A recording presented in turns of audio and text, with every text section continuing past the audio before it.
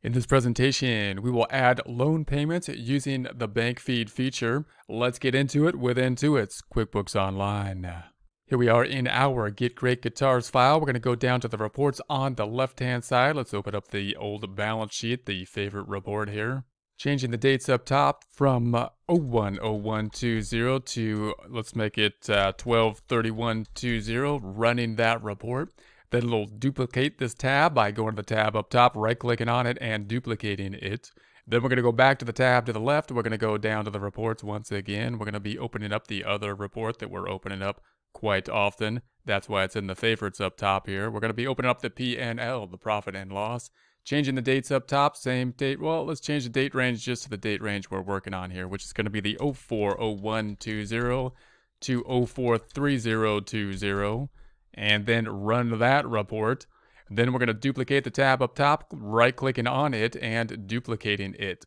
So now we got the balance sheet P&L. We're then going to go to the tab to the left and then check out our bank feeds. That's what we've been working on. We're going to be opening up the bank feeds, closing up the old hamburger on the top left, removing the burger, and then scrolling down, and we have these two items which are going to be Chase.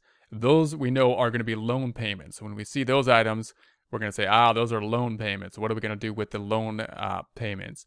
Now, the loan payments are typically going to be paying down, obviously, a loan. If we go to the balance sheet then, and I close up the hamburger and hold down Control, scroll up a bit, you'll recall that in the past, I'm going to go down to the liabilities section down here, that we had a deposit, and the deposit into our system was for something other than from a customer. It was from a loan. And we had to put those not to income, but to this liability count of a loan. Now we're going to be paying off the loan. So the tricky thing with paying off a loan is typically if it's going to be a monthly payment, oftentimes loans are set up in such a way that you have basically a principal portion or both a principal portion and an interest portion. And we would need to break those out. So if we see the money going out that's a loan, then you would think maybe we need to have an amortization table, which might look something like this, where we would have the loan payment being broke out between the interest and principal portion. And not only that, but the interest and principal portions will differ as we go. This is a problem for the bank feeds, because when we add things on the bank feeds, we would like it to be very simple, only having one other account affected so that we can enter this into the system very quickly. So what I would suggest doing here is working with someone else, possibly. I mean, you could do this yourself at the end of each month, or at the end after each payment, or at the end of each month, or at the end of the year.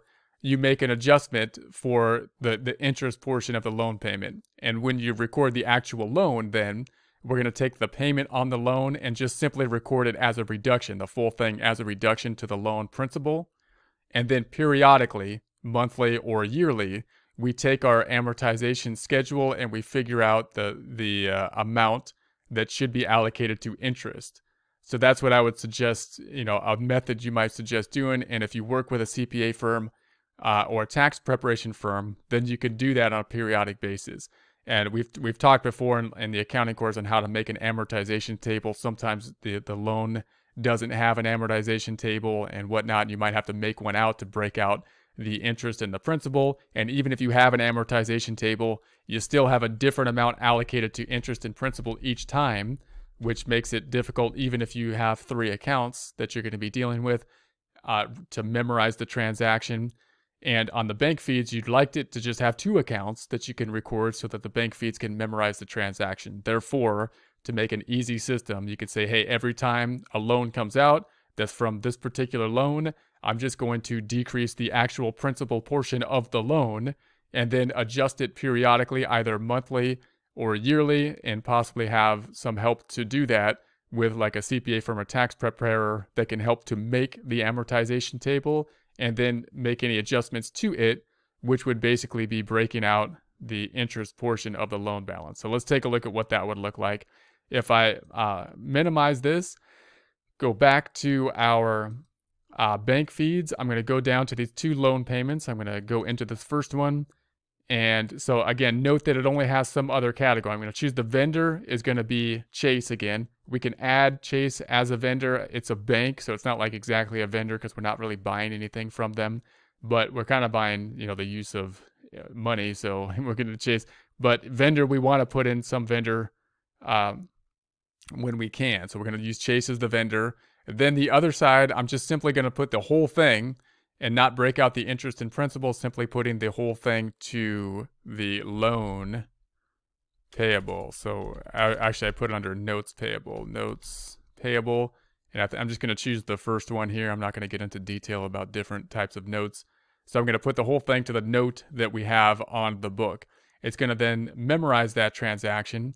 And again, note the difference here, this 13559, that's the payment that we're going to make that we should be breaking out to some format of interest and principal. So we're just going to put it all to principal right now and think of adjusting entries to do that later.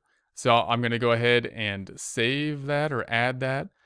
It's going to then find the next one and say, hey, here's another one. Do you want us to do the same thing to it? It put that in the recognized items. We're going to say yes and go ahead and say add to that one as well. I'm not going to add any more rule than that. I'm going to have them keep showing up as recognized so I can kind of check them. Then I'm going to go back to the balance sheet. Let's scroll back up top. Let's go into the checking account, see what has happened. Scrolling down, we're going to then go down here. We're looking for the expenses that are going to Chase. Here's one, and there is the other. So if I go into one of these items, we of course will then go into an expense type of form, just like we have seen for most of these transactions. There it is. The other side going to the notes payable. Closing this back out, going back up top, we're going to then go back. And the other side is going to go to the notes payable. So that's going to be a liability account down here. Here it is. It should be in here somewhere in the notes payable. Scrolling back down, we have the two items to Chase, and those items are decreasing the liability to Chase. Now, again, it's going down by the full amount here. What we would have to do then periodically is then go into, this is what the adjusting entry would be if I, for example, started with a $72,000 loan, and then I posted the full thing, these two payments, down.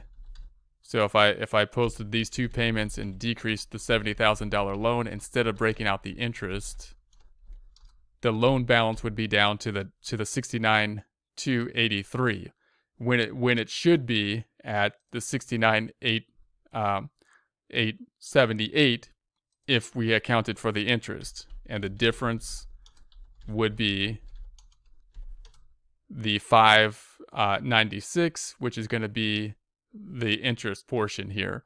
So we would have to make a periodic entry that would basically increase the loan balance and record the interest expense, because the way we've done it, we have no expense, no kind of rent on the money that has been recorded, and periodically we would have some adjusting entry which would adjust for the interest expense portion. And at the end of the year, we might have to break out between short-term and long-term depending on our needs for reporting purposes as well. The short-term being the principal portion that's going to be due within a year, long-term being the principal portion that's due after a year's time period.